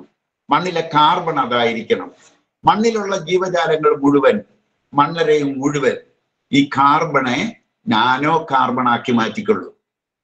അതായത് മണ്ണര മണ്ണ് തിന്നും. മണ്ണിൽ പറ്റിപ്പിടിച്ചിരിക്കുന്ന കാർബണിന്റെ ഊർജത്തിന് വേണ്ടിയിട്ടാണ് അത് കഴിക്കുക. കൂട്ടത്തിൽ മണ്ണിനെ ഒന്ന് പൊടിക്കുകയും ചെയ്യും. അതിനൊരു ഗ്രൈൻഡർ ഉണ്ട്.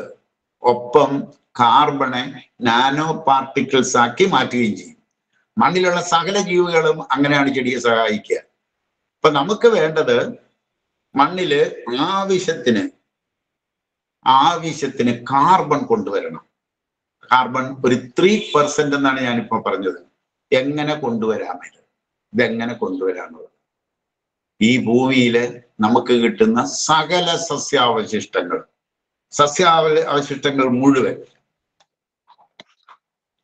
മുഴുവൻ മണ്ണിലേക്ക് ഇട്ട് കൊടുത്താൽ മതി. എന്തെല്ലാം സസ്യാവശിഷ്ടങ്ങൾ നമുക്ക് കിട്ടുമെന്ന് നോക്കുക. എന്തെല്ലാം സസ്യാവശിഷ്ടങ്ങളാണ് നമുക്ക് കിട്ടുക? കരിയില എല്ലായിടത്തും കിടക്കുന്നതാണ്. റോഡ് റമ്പിലും അവിടെ ഇവിടെയൊക്കെ കിടക്കുന്നതാണ്. അയലന്തരത്തുകാർ തമ്മിൽ അടിയുണ്ടാക്കുന്ന ഒരു കാര്യമാണ്. ഇപ്പുറത്തെ മരത്തിലെ കരിയില പറന്ന് അപ്പുറത്ത് വീണാൽ ഇങ്ങോട്ട് എടുത്തോളുക. എവിടുത്തെ അയലന്തരത്ത് വീണ കരിയിലയും കൂടി വേണമെങ്കിൽ നമ്മൾ കർഷകര് എടുത്തോളുക. ആ കരിയില അതിനകത്തെ കാർബണിന് വേണ്ടിയിട്ടാണ് നമ്മൾ ശേഖരിക്കുക. പുല്ലുകള്, കളകള്, റോഡ് റമ്പിൽ നിൽക്കുന്ന കളകൾ, ഇവരുണ്ടല്ലോ തൊഴിലുറപ്പുകാർ വെട്ടിക്കൂട്ടുന്ന കളകളെ മുഴുവൻ എടുത്തോളുക. നമ്മുടെ പറമ്പിലേക്ക് എടുത്തോളുക. നമ്മുടെ പറമ്പിലെടുത്ത്. കാരണം അത് കാർബണാണ് നമ്മൾ കൊണ്ടുവരുന്നത്. ഇനി പതിര്, നെല്ല് പതിര് പിടിക്കുമ്പോൾ കിട്ടുന്ന പതിര്, നെല്ല് കുത്തുമ്പോൾ കിട്ടുന്ന ഉമി, തീപ്പെട്ടി കമ്പനിയിലെ വേസ്റ്റ്, ചകിരിച്ചോറ്, ചകിരി തൊണ്ട്, ഓലമടല്, വാഴയുടെ അവശിഷ്ടങ്ങൾ, ഫർണിച്ചർ പണിയുന്ന ഏറ്റവും നല്ല സാധനമായിട്ട് ഞാനിപ്പോ കണ്ടിരിക്കുന്നത് ഫർണിച്ചർ പണികളാണ്. ഒരുപാട് യൂണിറ്റുകളുണ്ട്. ഇപ്പോൾ ഒരുപാട് യൂണിറ്റുകൾ എല്ലായിടത്തും കാണാം. ഫർണിച്ചർ ചിന്തേരിടുന്നുണ്ട്. ഫർണിച്ചർ പണിയുമ്പോൾ ചിന്തേരിടുന്നത് ഇപ്പൊ മെഷീനാണ്.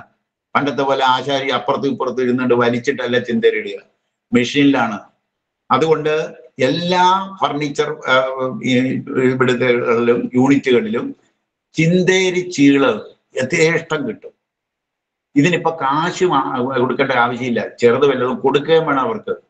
കൊടുത്താലും കുഴപ്പമില്ല. കാരണം അത് 1-ാം തരം കാർബണാണ്. തടിയിലെ കാർബണാണ്. ഇത് പറമ്പിൽ കൊണ്ടുവന്ന് വെറുതെ ഇട്ടാൽ തന്നെ പൊടിയും. വേണമെന്നുണ്ടെങ്കിൽ ആ കമ്പോസ്റ്റിംഗ് മെത്തേഡിലൂടെ ഇത് കമ്പോസ്റ്റ് ആക്കി കഴിഞ്ഞാൽ നല്ല കറുത്ത മണ്ണ് കിട്ടും. കാരണം കാർബൺ റിച്ച് ആണ്. എന്തും ഇട്ടാലും മണ്ണിലേക്ക് കാർബൺ വരും. ഇപ്പൊ മണ്ണിൽ കാർബൺ കൊണ്ടുവരാൻ ഒരു പ്രയാസവും ഇല്ല. മണ്ണിൽ കാർബൺ കൊണ്ടുവരുന്നതിന് ഒരു പ്രയാസമില്ല. കാരണം നമ്മളുടെ ചുറ്റുവട്ടത്തുമുള്ള സസ്യാവശിഷ്ടങ്ങൾ മുഴുവൻ മണ്ണിലെ കാർബൺ കൊണ്ടുവരാൻ ഉപകരിക്കുന്നതാണ്. കാരണം അവരത് ശേഖരിച്ചിട്ടുണ്ട് ജീവിച്ചിരിക്കുന്ന സമയത്ത്. ഇനി ഇതുമല്ലെങ്കിൽ കൃഷി ചെയ്യാതെ കിടക്കുന്ന ഇടങ്ങളിൽ മുഴുവൻ, പറമ്പ് മുഴുവൻ നമുക്ക് വിത്തുകൾ വിതറാം. ഇപ്പൊ സൺഹെമ്പ് എന്ന് പറയുന്ന ഒരു വിത്ത്, പച്ചലവളച്ചെടി, ഡെയിഞ്ച, എള്ള്, ചെറുപയറുകള്, ഇപ്പൊ മില്ലറ്റുകള്, ചാമ, തേന, വരക്, ഇതുപോലെയുള്ളതെല്ലാം കൂടി കൂട്ടിക്കുഴച്ചിട്ട് പറമ്പ് മുഴുവൻ അങ്ങോട്ട് എറിഞ്ഞു കൊടുക്കുക. മഴക്കാല ആരംഭത്തിന് ജസ്റ്റ് മുമ്പ് ഇതെല്ലാം കിളുക്കും.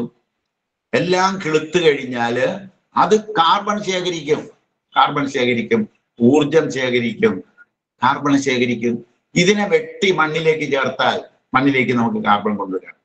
പുറമേ നിന്നും കൊണ്ടുവന്നിടുന്നതിന് പകരം നമ്മുടെ പറമ്പിൽ തന്നെ കാർബൺ കൂട്ടാം. അവിടെ ഇതുപോലുള്ള വിത്തുകൾ എറിഞ്ഞ് കുറച്ച് വളം കൂടി കൊടുക്കാമെങ്കിൽ ഇതെല്ലാം വളർന്ന് കാർബൺ മണ്ണിലേക്ക് കൊണ്ടുവരാൻ പറ്റും. ഒന്നും വേണ്ട, മഴ ആരംഭത്തിന് ജസ്റ്റ് മുമ്പ് കുറെ കോഴിക്കാഷ്ടം വാരി എറിഞ്ഞാൽ കളകൾ വളരും. കളകൾ വളർത്തിയും കാർബൺ മണ്ണിലേക്ക് കൊണ്ടുവരാം. ഇപ്പൊ നമുക്ക് എന്ത് എളുപ്പമുണ്ട്? വെറും കളകൾ വളർത്തുക. ആ കള വളർത്തി കഴിഞ്ഞാൽ കളകൾ മുഴുവൻ വെട്ടി മണ്ണിലേക്ക് ഇടുക. കളകൾ വീണ്ടും കരുത്തറിഞ്ഞിട്ട് വരും. അതും വെട്ടി മണ്ണിലേക്ക് ചേർക്കുക. മണ്ണിലേക്ക് കാർബണിന്റെ തോത് കൂട്ടി നമുക്ക് കൊണ്ടുവരാൻ പറ്റും. അപ്പൊ മണ്ണിലെ കാർബണിന്റെ തോത് കൂട്ടുക എന്നുള്ളതാണ് ഏറ്റവും പ്രധാനപ്പെട്ട കാര്യം. pH കറക്റ്റ് ചെയ്യണം, ഒപ്പം മണ്ണിലെ കാർബണിന്റെ തോത് കൂട്ടണം. ഇന്ന് നമ്മളുടെ മണ്ണിലെ കാർബണിന്റെ തോത് എത്രയുണ്ടെന്ന് ആർക്കെങ്കിലും ഊഹമുണ്ടോ? ബിലോ 1% ആണ്. ബിലോ 1%. ബിലോ 1% താഴെ മാത്രം കാർബൺ ഉള്ള മണ്ണിൽ കൃഷി അസാധ്യമാണ്. പിന്നെ അതിനെ സാധ്യമാക്കാൻ വേണ്ടിയിട്ടാണ് നമ്മൾ ഈ പെടാപ്പാടെല്ലാം വരുന്നത്. അതായത് സകല രോഗങ്ങളും കീടങ്ങളും കീടനാശിനിയും എല്ലാം അടിക്കേണ്ടി വരുന്നത് ഇതിന്റെ കാരണം കൊണ്ടാണ്. മണ്ണിലെ കാർബണിന്റെ തോത് കൂട്ടുക, മണ്ണിന് കരുത്ത് കൂട്ടി എന്നാണ് അതിന്റെ അർത്ഥം. ഇതിനും അപ്പുറത്ത് ഒരു കാര്യം നമ്മൾ അറിഞ്ഞിരിക്കേണ്ടത്, മണ്ണിലെ കാർബണിന്റെ തോത് 7 മേൽ 8% എത്തിക്കാൻ നമുക്ക് കഴിഞ്ഞ, അതായത് 3% എത്തിച്ചാൽ എന്ത് കൃഷിയുമാവും. ആ കാർബണിന്റെ തോത് 8% ഉയർത്താൻ നമുക്ക് കഴിഞ്ഞാൽ, അതായത് സസ്യാവശിഷ്ടങ്ങൾ മുഴുവൻ ശേഖരിച്ച് മണ്ണിലേക്ക് കൊടുത്ത് മണ്ണ് ചൂടാകാതെ മണ്ണിനെ നന്നായി പുതയിടൽ പഠിച്ചത് അതിനാണ്. മണ്ണിനെ പുതപ്പിക്കുക. മണ്ണിൽ സൂര്യപ്രകാശം മണ്ണിലേക്ക് നേരിട്ടടിക്കരുത്, മഴത്തുള്ളി മണ്ണിലേക്ക് നേരിട്ടടിക്കരുത്, കാറ്റ് മണ്ണിലേക്ക് നേരിട്ടടിക്കാത്ത വിധം മണ്ണിനെ പുതപ്പിച്ച് ജൈവാവശിഷ്ടങ്ങൾ പരമാവധി ശേഖരിച്ച് മണ്ണിലേക്ക് കൊടുത്ത് അത് പൊടിഞ്ഞു ചേർന്ന് മണ്ണിലെ കാർബണിന്റെ തോത് 8% പിന്നെ ആ കൃഷിയിടം നനയ്ക്കേണ്ട ആവശ്യം വരില്ല. അതായത് ഇറിഗേഷൻ പോലും ഇല്ലാതാക്കാം. എങ്ങനെയാണ് പ്രകൃതി അത് സാധിക്കുക? എന്തുകൊണ്ട് നനയ്ക്കേണ്ടി വരുന്നില്ല? ചെടിക്ക് സർവൈവ് ചെയ്യാനുള്ള ജലം എവിടെ നിന്നാണ് കിട്ടുക? അതായത് 8% കാർബൺ മണ്ണിൽ എത്തിക്കഴിഞ്ഞാൽ അവിടെ വളരുന്ന സൂക്ഷ്മജീവികൾ മുഴുവൻ അവർക്ക് നിമിഷങ്ങൾക്കകം, സെക്കൻഡുകൾ കൊണ്ട് ജനിക്കുകയും മരിക്കുകയും ചെയ്യുന്ന ജീവികളാണ് സൂക്ഷ്മജീവികൾ. വെറും 10, 12, 15 സെക്കൻഡ് മാത്രമേ അവരിവിടെ ജീവിക്കൂ. അവര് അപ്പം തന്നെ മരിക്കും. ഈ ജീവികൾ ജീവിക്കുന്നത് മണ്ണിലെ വെള്ളം എടുത്തിട്ടല്ല, അന്തരീക്ഷത്തിലെ വെള്ളം എടുത്തിട്ടാണ്.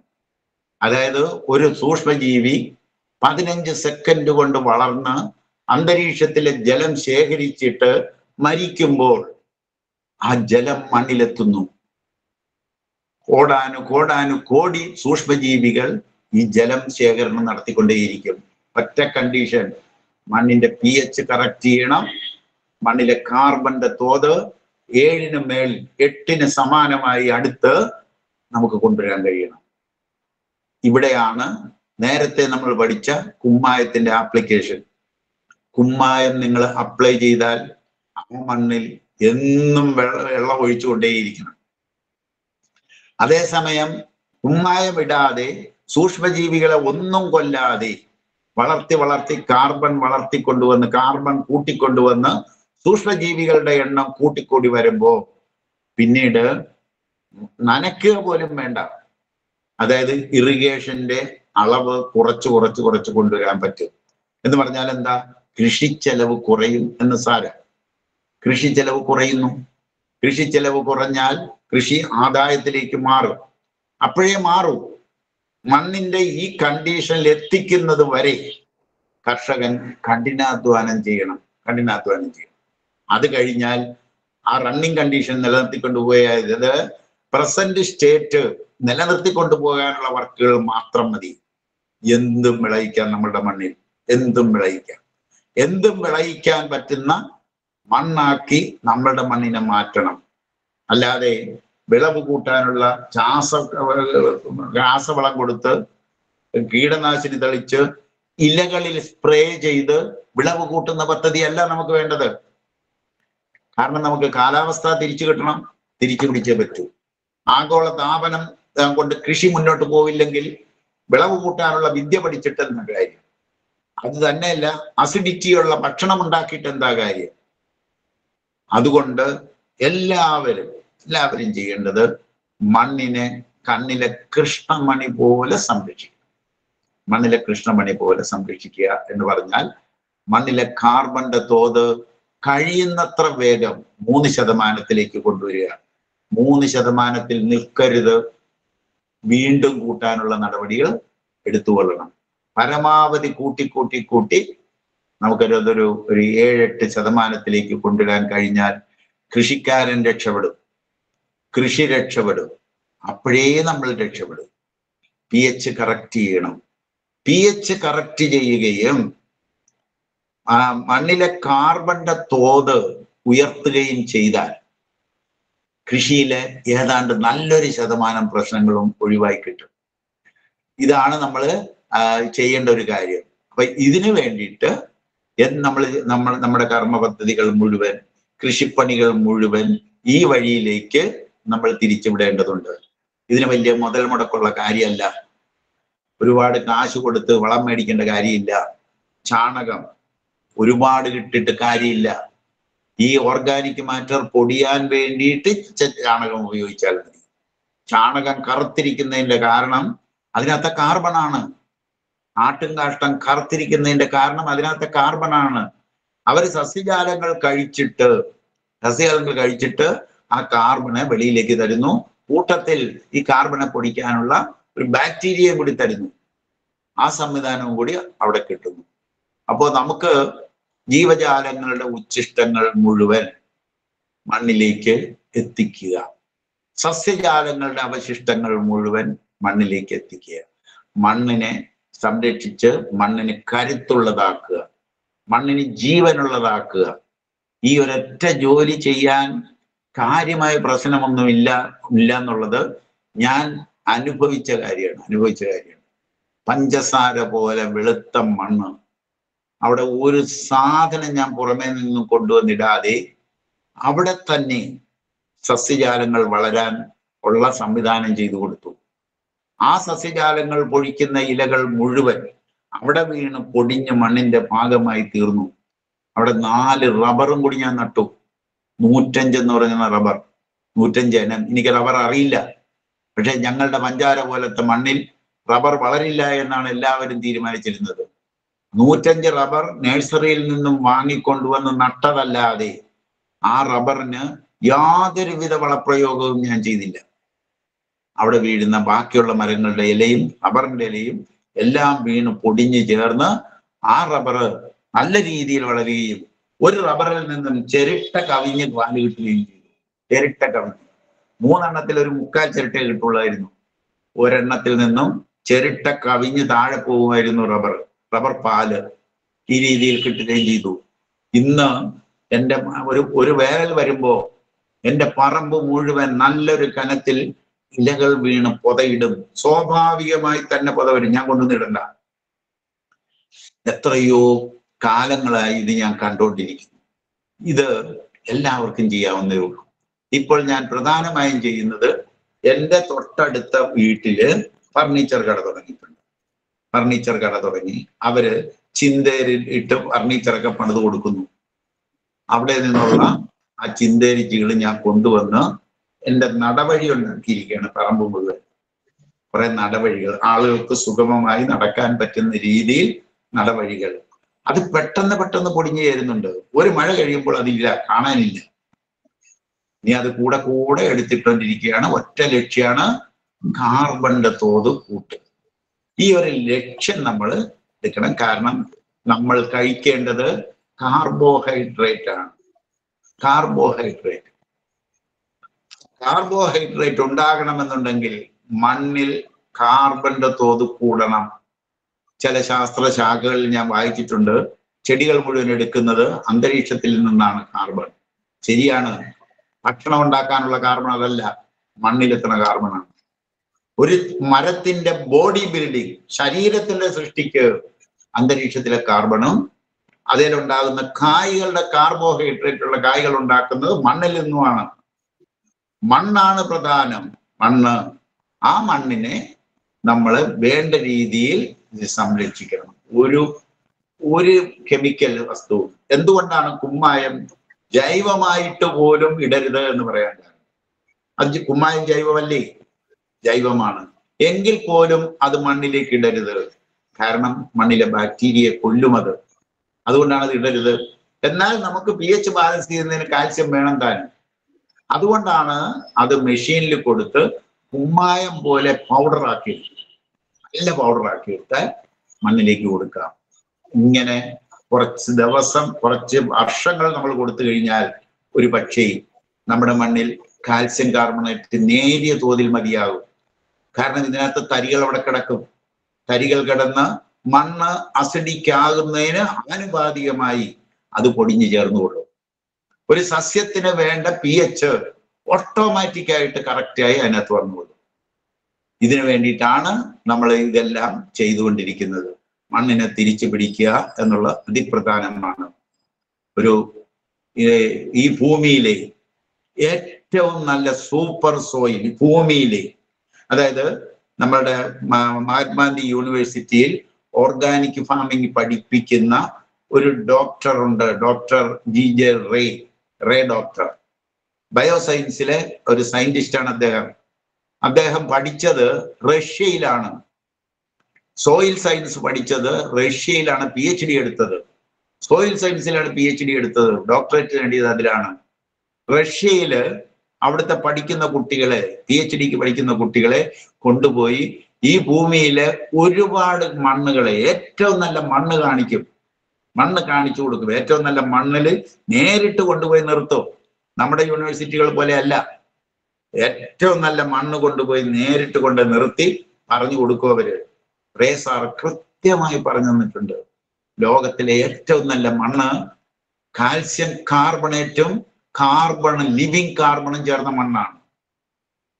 അതുകൊണ്ട് ഇതിനകത്ത് ഒരു സംശയവും വേണ്ട. ഏതെങ്കിലും ശാസ്ത്രജ്ഞന്മാർക്ക് സംശയമുണ്ടെങ്കിൽ റേ സാറുമായിട്ട് കൺസൾട്ട് ചെയ്യാം. കാരണം ray sir SB college Changanassery പഠിപ്പിച്ചിട്ടിരുന്ന സമയത്ത് അവിടുത്തെ MSc കുട്ടികളെയും കൊണ്ട് എൻ്റെ കൃഷിയിടത്തിൽ വന്നിട്ടുണ്ട്. അന്ന് ഈ വിഷയം ചർച്ച ചെയ്തതാണ്. ചർച്ച ചെയ്തപ്പോൾ റേ സാർ അതിനെപ്പറ്റി ഒരു കമന്റും ചെയ്തില്ല. കാരണം അവർ പഠിക്കാത്ത വിഷയമാണ്. കാൽസ്യം കാർബണേറ്റ് എന്ന് പറയുന്ന കുമ്മായത്തിന് പകരം ഇടുന്ന കാര്യം അവർ പഠിക്കാത്ത വിഷയമാണ്. ഒരു കമന്റും ചെയ്തില്ല. പക്ഷേ റേ സാർ വീട്ടിൽ പോയി റേ സാറിന്റെ ടെറസിൽ ഇതെല്ലാം ചെയ്തു നോക്കി കൺഫേം ചെയ്തിട്ടുണ്ട്. ഒരു സയന്റിസ്റ്റാണ് അത്. റേ സാർ ഒരു സയന്റിസ്റ്റാണ്. അദ്ദേഹം അത് കൺഫേം ചെയ്ത് വെച്ചിട്ടുണ്ട്. ആർക്കെങ്കിലും സംശയമുണ്ടെങ്കിൽ റേ സാറുമായിട്ട് ബന്ധപ്പെടാവുന്നതാണ്. ഇത് ശരിയാണോ, ഇത് പ്രാക്ടിക്കലാക്കാൻ പറ്റുമോ ഇല്ല എന്നുള്ളതൊക്കെ നമുക്ക് പഠിക്കാൻ പറ്റുന്നതാണ്, മനസ്സിലാക്കാൻ പറ്റുന്നതാണ്. അതുകൊണ്ട് കർഷകർ അവരവരുടെ മണ്ണ് 3% കാർബണും മണ്ണിന്റെ pH 7 നിലനിർത്താൻ കാൽസ്യം കാർബണേറ്റ് ഉപയോഗിച്ചുകൊണ്ടുള്ള ഒരു മണ്ണ് സംരക്ഷണ പദ്ധതി, മണ്ണ് പുഷ്ടിപ്പെടുത്തുന്ന, മണ്ണിന്റെ ആരോഗ്യം വീണ്ടെടുക്കുന്ന ഒരു പദ്ധതി ആരംഭിക്കണം. ഇതാണ് നമുക്ക് ഇന്ന് പഠിക്കാനുള്ളത്. ഇനി ഈ pH-നെ പറ്റിയും ഇന്ന് കാർബണെ പറ്റിയുള്ള സംശയങ്ങൾ എന്ന് പറഞ്ഞിരിക്കണം. ഇന്നലെ അടുത്തേക്ക് പോകാൻ പറ്റൂ, അടുത്തേക്ക് പോകാം. കുറച്ച് കാര്യങ്ങളുണ്ട്, അത് നമുക്ക് പഠിക്കണം. പഠിച്ചു കഴിഞ്ഞാൽ പിടികിട്ടും ഇത് സാധനം എന്നതാണ്. ഇപ്പോൾ മനസ്സിലായിട്ടുണ്ടെന്ന് തോന്നുന്നു എന്തുകൊണ്ട് കുമ്മായം ഇട്ടുകൊണ്ടിരുന്നാൽ നന വേണ്ടാത്ത ഒരു മണ്ണുണ്ടാക്കിയെടുക്കാൻ നമുക്ക് പറ്റാതെ. അതായത് നമുക്ക് ഇറിഗേഷൻ പോലും ഇല്ലാത്ത ഒരു കൃഷിയിടം ആവശ്യത്തിന്. കാരണം നമ്മൾ പഠിച്ച ഒരു പാഠമുണ്ട്, ചെടികൾക്ക് വെള്ളം വേണ്ട, ചെടികൾക്ക് വേണ്ടത് ഈർപ്പമാണ്. ഈർപ്പം, ആ ഈർപ്പം നിലനിർത്താനുള്ള മണ്ണ് ഉണ്ടാകണമെന്നുണ്ടെങ്കിൽ മണ്ണിന്റെ pH 7 ഒപ്പം മണ്ണിലെ കാർബണിന്റെ തോത് ഒരു 7-8 ഇടക്കെങ്കിലും വന്ന് നിൽക്കണം. ഇതാണ് നമുക്ക് മനസ്സിലാക്കാനുള്ള കാര്യം. ഇനി എന്താ സംശയങ്ങൾ ചോദിക്കാം? സംശയങ്ങൾ ചോദിക്കാനുള്ള അവസരമാണ്. ചോദിച്ചോളൂ. കാരണം കമ്പോസ്റ്റ് ഉണ്ടാക്കാനേ. കമ്പോസ്റ്റ് എങ്ങനെ ഉണ്ടാക്കിയ കമ്പോസ്റ്റ്? ചാണകത്തിന് പകരം നമ്മള് പുളിച്ച കഞ്ഞിവെള്ളം യൂസ് ചെയ്യാൻ പറ്റുമോ? ഉപയോഗിക്കാം. ബാക്ടീരിയ മതി പൊടിയാനുള്ള. കഞ്ഞിവെള്ളം പുളിച്ച കഞ്ഞിവെള്ളം എന്ന് പറഞ്ഞാൽ അത് ബാക്ടീരിയ ആണ്. അത് ഈ ചാണകത്തിന്റെ അതേ എഫക്ട് കിട്ടുമോ അത് സംഭവം ചെയ്ത് കഴിഞ്ഞാൽ? ചാണകത്തിന്റെ അതേ എഫക്ട് കിട്ടുമോ? ചാണകത്തിന്റെ എഫക്ട് ചിലപ്പോൾ കുറവായിരിക്കും. ചാണകത്തിന്റെ എഫക്റ്റ് ആണ്. അതായത് നമ്മൾ പ്രകൃതിയിൽ സ്വാഭാവികമായി ഒരു കരിയില പൊടിയുന്നത് എങ്ങനെയാണെന്ന് നോക്കണം. അതാണ് കറക്റ്റ്. പ്രകൃതിയിൽ സ്വാഭാവികമായി ഒരു കരിയില പൊടിയുന്നത് എങ്ങനെ?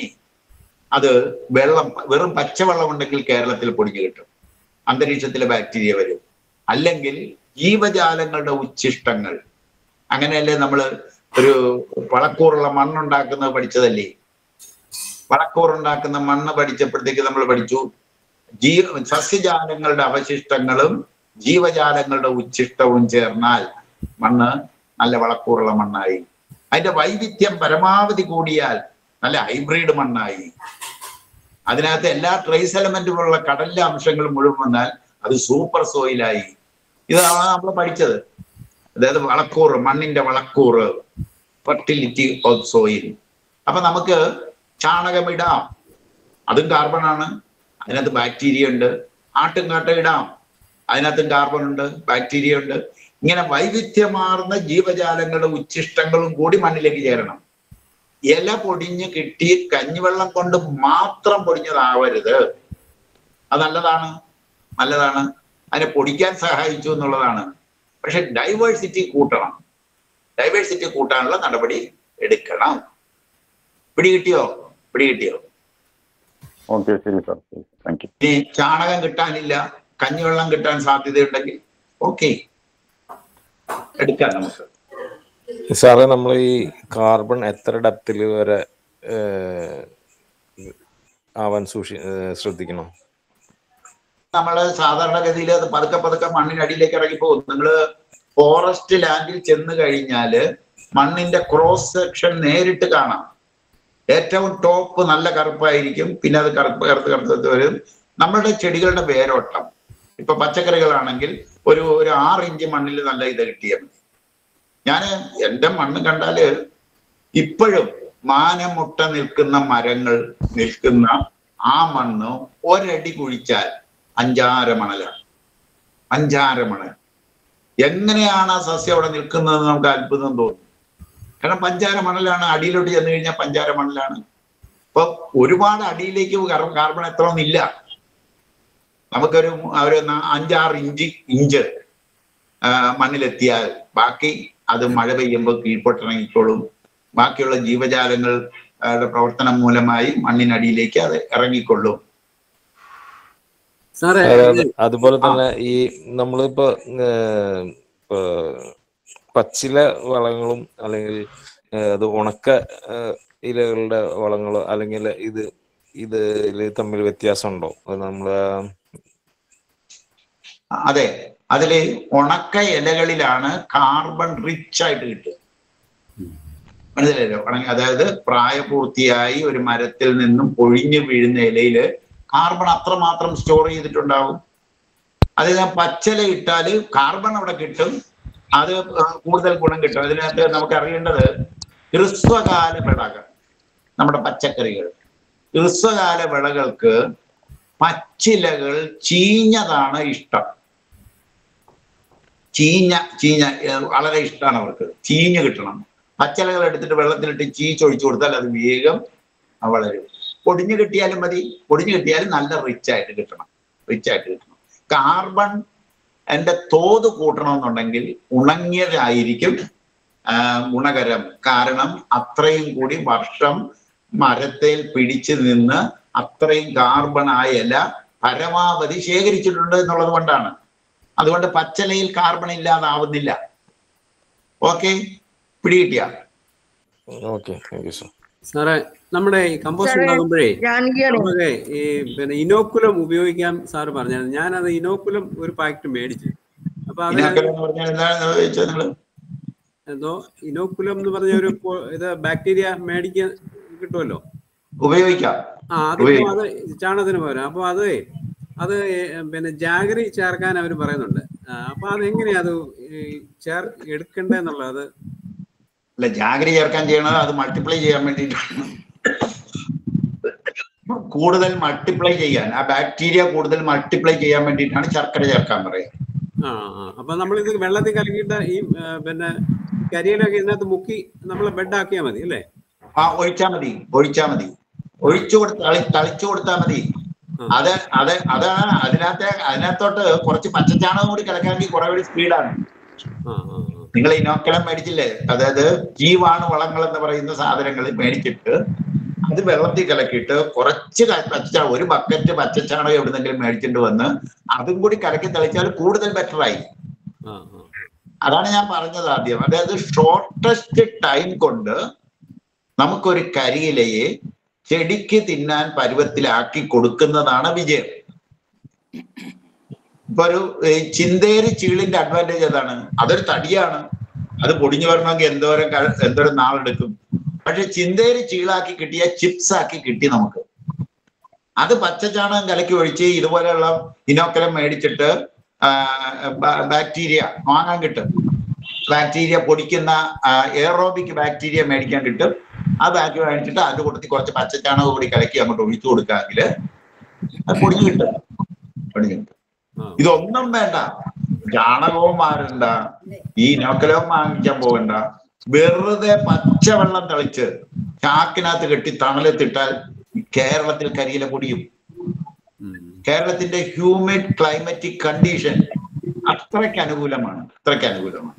വെയിലത്ത് കിടന്നാൽ വരില്ല. ഓക്കെ. ജാനകിയാണേ ജാനകിയാണ്.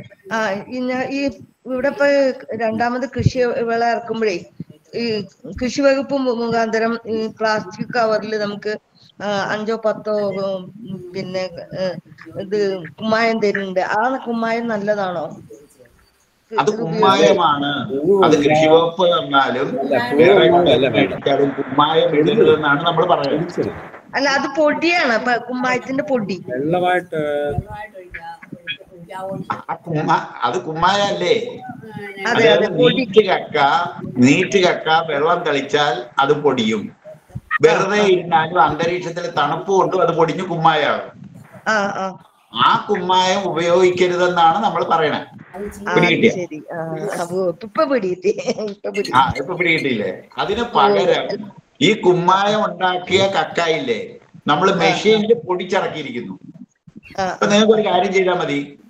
അത് ഞാൻ ചേലക്കരയിലാണ്. ഈ അത് എവിടുന്നാ കിട്ടുക? തൃശ്ശൂർ ഡിസ്ട്രിക്റ്റിൽ ചേലക്കരയിലാണ് എന്റെ വീട്. അപ്പൊ ഈ സാറ് പറഞ്ഞ അത് എവിടുന്നാ കിട്ടുക? അത് pH ബൂസ്റ്റർ എന്ന് പറഞ്ഞിട്ട് ഇറക്കുന്നുണ്ട്, സാധനം ഇറങ്ങിയിട്ടുണ്ട്. പിന്നെ വേറെയും പറഞ്ഞു തരാൻ പറ്റും. വേറെയും 1-2 നമ്പറുകൾ ഞാൻ തരാം. അടുത്ത ക്ലാസ്സിൽ ചോദിച്ചാൽ മതി, നമ്പർ എടുത്ത് വെക്കാം. നിങ്ങൾക്ക് കായൽ കക്ക പൊടിച്ചതും കടൽ കക്ക പൊടിച്ചതും pH ബൂസ്റ്ററും. pH ബൂസ്റ്റർ എന്ന് പറയുന്നത് ഇതുപോലെ പൊടിച്ചിറക്കിയ സാധനമാണ്. അപ്പൊ ഞാൻ സാറിനെ ഓർമ്മിപ്പിക്കാം അടുത്ത ക്ലാസ്സില്. അടുത്ത ക്ലാസ്സിൽ നമ്പർ തന്നാ മതി. തൃശ്ശൂർ ചേലക്കരയിലെ നമ്മൾ കോണ്ടാക്ട് ചെയ്യാം കേട്ടോ. തൃശ്ശൂർ കിട്ടുന്നുണ്ട്. മണ്ണുത്തിയില് സാധനം അവൈലബിൾ ആണ്, പച്ചക്കക്ക പൊടിച്ചത്. അല്ല, തൃശ്ശൂർ എന്റെ കയ്യിൽ അതിന്റെ നമ്പർ ഉണ്ട് സർ. പച്ചക്കക്ക പൊടിച്ചത് തൃശ്ശൂർ മണ്ണുത്തിയിൽ കിട്ടുന്നുണ്ട്. നമ്പർ പറഞ്ഞ ഉപകാരമായി.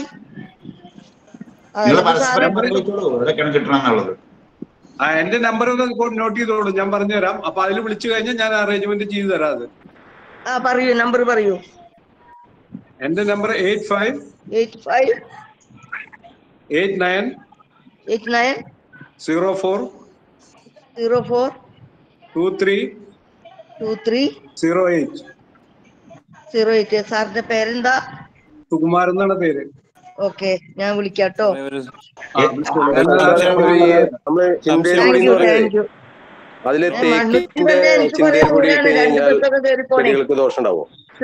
സാറേ, മണ്ണുത്തി എന്ന് പറയുന്നത് എനിക്ക് ഒരുപാട് ദൂരാണ്. ഞാൻ 10-73 വയസ്സായ സ്ത്രീയാണ്, ഒറ്റയ്ക്ക് താമസിക്കുകയാണ്. അപ്പൊ അത് ഇവിടെ കുഴപ്പമില്ല, അറേഞ്ച്മെന്റ് ചേലക്കര ചെയ്തു തരാം. അതിന് കുഴപ്പമില്ല, വണ്ടി ഞാൻ അറേഞ്ച്മെന്റ് ചെയ്തു തരാം. അപ്പൊ ട്രാൻസ്പോർട്ടേഷന്റെ ചാർജ് ഓക്കെ ഓക്കെ വരുന്നുള്ളൂ. Okay thank you. Okay okay thank you. Available, സാധനം അവൈലബിൾ ആണ്. Okay okay thank you okay. ഒരു ചോദ്യം. ചിന്തേരിപ്പൊടിയിൽ തേക്കിന്റെ ചിന്തേരിപ്പൊടി ഉണ്ടെങ്കിൽ അത് ചെടിക്ക് ഞാനാണ് ചോദിച്ചത്, അരുൺ. അതെ, തേക്കല നമ്മള് ആദ്യത്തെ ക്ലാസ്സുകളിൽ ഇല്ലായിരുന്നു എന്ന് തോന്നുന്നു അല്ലേ? അതെ അതെ അതെ. ആ, ഇനിയുള്ള ക്ലാസ്സുകൾ മുഴുവൻ റെക്കോർഡാണ്. ആദ്യത്തെ ക്ലാസ്സുകളിൽ നമ്മൾ പഠിച്ചിരുന്നു സസ്യജാലങ്ങൾ, അതായത് പൂപ്പല് മുതൽ മാനം മുട്ട വളരുന്ന സകല സസ്യജാലങ്ങളുടെയും ഇലയും തണ്ടും തടിയും മണ്ണിൽ വീണ് പൊടിഞ്ഞ് മണ്ണിന്റെ ഭാഗമായി തീർന്നാൽ മണ്ണ് വളക്കൂറുള്ളതായി തീരും. ഇതിനകത്ത് കൊള്ളുകയില്ലാത്ത സസ്യം എന്നൊന്ന് പറയണ ഇല്ല. തങ്ങളുടെ ധാരണയുണ്ട്, തേക്ക് കൊള്ളില്ല, അക്കേഷ്യ കൊള്ളില്ല, റബ്ബറിന്റെ ഇല കൊള്ളില്ല. തെറ്റാണ്. റബ്ബറിന്റെ ഇല മാത്രമാകരുത്, തേക്കിന്റെ ഇല മാത്രമാകരുത്, അക്കേഷ്യയുടെ ഇല മാത്രമാകരുത്. ബാക്കിയുള്ള എല്ലാ ഇലകളുടെയും കൂട്ടത്തിൽ തേക്കിന്റെ ഇലയും ഒരു കുഴപ്പവും വരില്ല. പിടികിട്ടിയോ? Okay okay. സാറേ, ഒരു സംശയം. ഈ കുട്ടനാട് ഏരിയയിലെ മണ്ണ് സാധാരണ കറുത്തതാണല്ലോ. അതായത് ചേറം, അവിടെ ചേറെന്ന് പറയും, കട്ടയെന്ന് പറയും. അത് കാർബൺ കണ്ടന്റ് കൂടുതലായിട്ടാണോ എന്താണെന്ന് പറഞ്ഞാൽ? അതെ, കുട്ടനാടൻ മണ്ണ് കുട്ടനാടിലുണ്ടായതല്ല, മലമുകളിലെ കാട്ടിൽ നിന്നും പുഴ ഒഴുക്കിക്കൊണ്ട് ഇട്ട് തന്നതാണ്. 40-50 അടിക്ക് മേലെക്കൽ കിടപ്പുണ്ട്. ഇത് മുഴുവൻ നല്ല റിച്ച് കാർബണാണ്. ആ കാർബൺ എടുക്കാനായിട്ട് പഠിക്കണം. റിച്ച് കാർബണാണ്. കുട്ടനാടിലെ പ്രശ്നം കാർബണിന്റെ പോരായ്മയല്ല. കുട്ടനാടിന്റെ പ്രശ്നം പുളിയിളക്കം എന്ന് പറയും, അസിഡിറ്റിയാണ്. മിക്കവാറും എല്ലാ പാടങ്ങളും pH 4 ഈ pH 4 കുട്ടനാടിലെ പ്രശ്നം 2 കാര്യം മാത്രം. അതായത് ഒന്ന്, മണ്ണിന്റെ അസിഡിറ്റി, പുളിയിളക്കം എന്ന് നമ്മൾ പറയുന്ന സാധനം. മറ്റൊന്ന്, എയറേഷൻ ഇല്ലായ്മ. മണ്ണിന് എയറേഷൻ ഇല്ല. ഒരു മഴ വന്ന് വെള്ളം പൊങ്ങിക്കഴിഞ്ഞാല് എയറേഷൻ ഇല്ല. ഈ എയറേഷൻ തിരിച്ചു കൊണ്ടുവരാനുള്ള മണ്ണര അവിടെ ഇല്ല. ഇതാണ് കുട്ടനാടിന്റെ പ്രശ്നം, മെയിൻ പ്രശ്നം. അതിനെന്താ ചെയ്യാവുന്നത്? നമുക്ക് എയറേഷൻ കൊണ്ട് അതിന് ചെയ്യാൻ പറ്റുന്ന കാര്യമാണ്, നിങ്ങൾക്ക് ഈ കാൽസ്യം കാർബണേറ്റ് ഉപയോഗിക്കാം. ഒന്ന്, കാൽസ്യം കാർബണേറ്റ് ഉപയോഗിച്ച് മണ്ണിന്റെ pH കറക്റ്റ് ചെയ്യാം. കുട്ടനാട് ചെയ്യുന്ന ഒരു തെറ്റുണ്ട്. കുമ്മായമിട്ട് pH കറക്റ്റ് ചെയ്തിട്ട് ആ കുമ്മായം പമ്പ് ചെയ്ത് പുറത്ത് കളയും. അത് തെറ്റാണ്. അതൊരു തെറ്റായ പ്രവണതയാണ്. കുട്ടനാട്ടില് മണ്ണിന്റെ pH കറക്റ്റ് ചെയ്തുകൊണ്ടിരിക്കുന്ന ഇപ്പോഴത്തെ രീതി തെറ്റാണ്. ആരെങ്കിലും ഇനിഷ്യേറ്റീവ് എടുത്തിട്ട് ഈ കാൽസ്യം കാർബണേറ്റ് എന്ന് പറയുന്ന കക്കായുടെ പൊടി ഇട്ട് പരീക്ഷിക്കുക. ഞാൻ മങ്കൊമ്പ് നെല്ല് ഗവേഷണ കേന്ദ്രത്തിൽ കൊണ്ട് കൊടുത്താണ്. ലീനാകുമാരി മാഡം ഹെഡായിരുന്നപ്പോ അവിടെ 2 ചാക്ക് കക്കാപ്പൊടി ഞാൻ കൊണ്ട് കൊടുത്തതാണ്. അവിടെ ചെയ്തു അവര്. പക്ഷെ അന്ന് ഒരു വെള്ളപ്പൊക്കം വന്ന ആ ഒരു പാടം മുഴുവൻ പൊട്ടി ഒലിച്ചു പോയി. അതുകൊണ്ടാണ് അത് വരാതിരുന്നത്. പിന്നീട് അവർ ആവശ്യപ്പെട്ടില്ല, അവർക്ക് ഇതിനകത്ത് ആവശ്യമൊന്നുമില്ല. കുട്ടനാടൻ മണ്ണ് ലോകത്ത് നമ്പർ 1 മണ്ണാണ്. വിട്ടുകളയരുത് കുട്ടനാടുകാർ. മണ്ണ് വളരെ ഫെർട്ടൈലാണ്. നമ്മൾ വളം പോലും കൊടുക്കണ്ട. അവിടെ ഏത്തവാഴയും വാഴയൊക്കെ വെക്കുന്നത് എന്തും വളരും. അവിടുത്തെ pH കറക്റ്റ് ചെയ്യണം, എയറേഷൻ ഉണ്ടാക്കണം. അവിടെ എയറേഷൻ ഉണ്ടാക്കാൻ വേണ്ടിയിട്ട് വേണ്ടി വന്നാൽ അതായത് കട്ട ഒരുമാതിരി പശയാണ്, ഭയങ്കര പശയായിട്ടാണ് അവിടെ ഇരിക്കുന്നത്. അതെ അതെ. അതായത് ഓർഗാനിക് മാറ്റർ ഒരു വർഷം വെള്ളത്തിനടിയിൽ കിടന്നാൽ അസിഡിക്കാവും. ഏത് ഓർഗാനിക് മാറ്റർ എവിടെയും. ഇപ്പൊ ഒരു കുളം ആണ്ടോടാണ്ട് വെട്ടി അതിന്റെ വളങ്ങൾ മുഴുവൻ ചെടികൾ കൊടുത്ത ഒരു കുഴപ്പം വരും. എന്നാൽ ഒരു 15 വർഷം വെട്ടാതെ കിടക്കുന്ന കുളം, അതിനകത്ത് ചെളി കോരി ചെടിക്കിട്ടാല് ചെടിക്ക് ദോഷമാണത്. എന്റെ pH കറക്റ്റ് ചെയ്യണം. കുട്ടനാട്ടില് pH കറക്റ്റ് ചെയ്യാൻ കാൽസ്യം കാർബണേറ്റ് ഉപയോഗിച്ചാൽ മണ്ണര മൾട്ടിപ്ലൈ ചെയ്തെടുക്കണം. നമ്മൾ നാടൻ മണ്ണര. ഇന്ന് മണ്ണരയില്ല. രാസവളത്തിന്റെയും കീടനാശിനിയുടെയും അമിത പ്രയോഗം പോലെ നല്ലൊരു ശതമാനം മണ്ണര. അപ്പൊ ഈ മണ്ണിന് സുഷിരമുണ്ടാക്കുന്നത് പോലെ വേറെ ഒരു സിസ്റ്റത്തിനും പറ്റില്ല.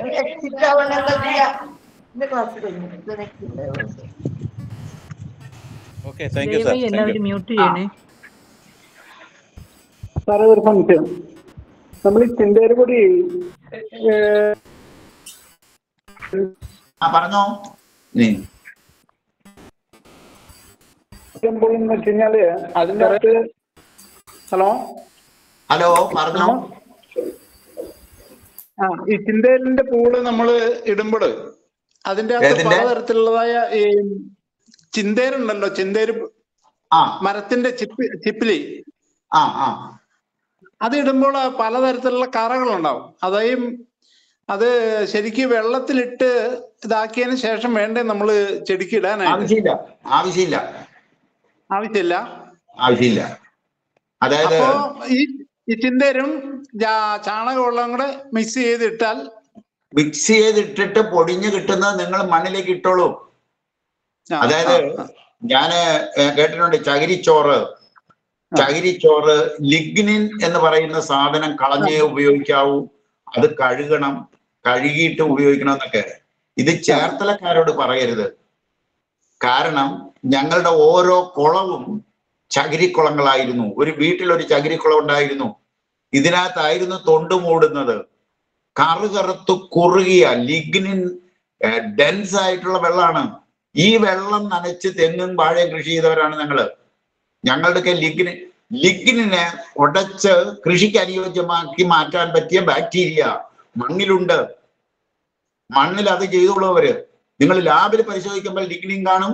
ആ ലിഗ്നിൻ ചെടികൾക്ക് ദോഷകരവുമാണ്. എന്നാൽ ഈ ലിഗ്നിനെ മാറ്റാൻ മണ്ണിലെ സൂക്ഷ്മജീവികൾക്ക് പറ്റും. ഉടച്ചു വാർക്കും അവര്. ലാബിലെ ലിഗ്നിൻ മാറ്റാൻ പറ്റില്ല.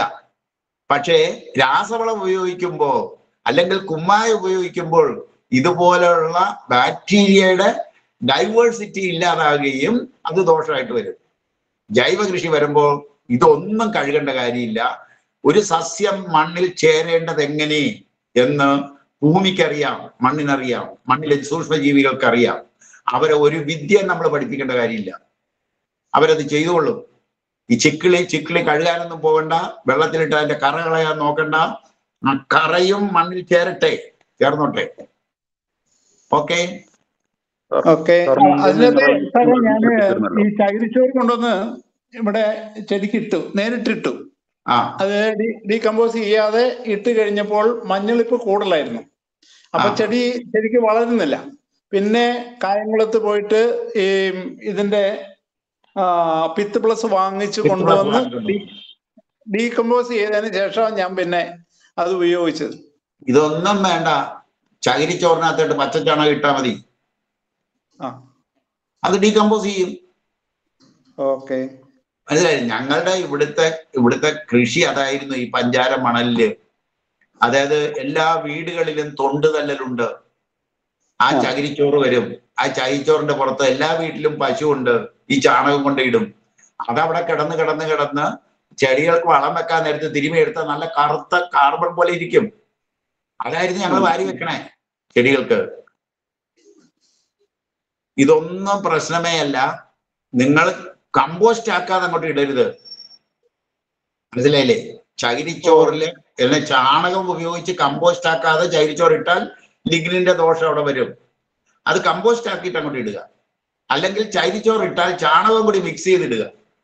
ഇതിലേതെങ്കിലും ഒന്ന് ചെയ്യണം.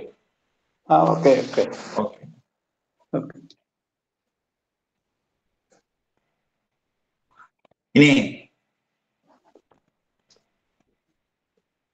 ഈ കുറെ കാര്യങ്ങൾ മനസ്സിലായിട്ടുണ്ടെന്ന് ഞാൻ കരുതുന്നു. ഇനി അടുത്ത ക്ലാസ് അടുത്തലേക്ക് മണ്ണിലെ കൊഴുപ്പ് എന്താണെന്നും മണ്ണിന് കൊഴുപ്പ് വേണമോ ഇല്ലേ എന്നുള്ളതും എങ്ങനെയാണ് ആ കൊഴുപ്പ് മണ്ണിലേക്ക് കൊടുക്കേണ്ടതെന്നും പഠിക്കും. അത് പഠിക്കണം. അങ്ങനെ ഓരോന്നോരോന്നായിട്ട് പഠിക്കാം. നമ്മളൊരു 8-10 കാര്യം പഠിച്ചാൽ മതി. പഠിച്ചു കഴിഞ്ഞാൽ ഒരു മണ്ണ് എന്തായിരിക്കണമെന്ന് നമുക്ക് പിടികിട്ടും. ഓക്കെ. അപ്പോൾ ഇന്നത്തെ ക്ലാസ് നമുക്ക് അവസാനിപ്പിക്കാം. സമയമായിരിക്കുകയാണ്. അപ്പോൾ ഇന്ന് വളരെ വിപുലമായ രീതിയിൽ ജൈവ കൃഷിയുടെ pH ബാലൻസിങ്ങിനെ കുറിച്ചും അതുപോലെ കാർബണിനെ കുറിച്ചും വിശദമായി ക്ലാസ് എടുത്ത് ബഹുമാനപ്പെട്ട ദയാൽ സാറിന് ഒരിക്കൽ കൂടി നന്ദി പറഞ്ഞുകൊണ്ട് നമുക്ക് ഇന്നത്തെ ക്ലാസ് അവസാനിപ്പിക്കാം. Thank you. Good night. Thank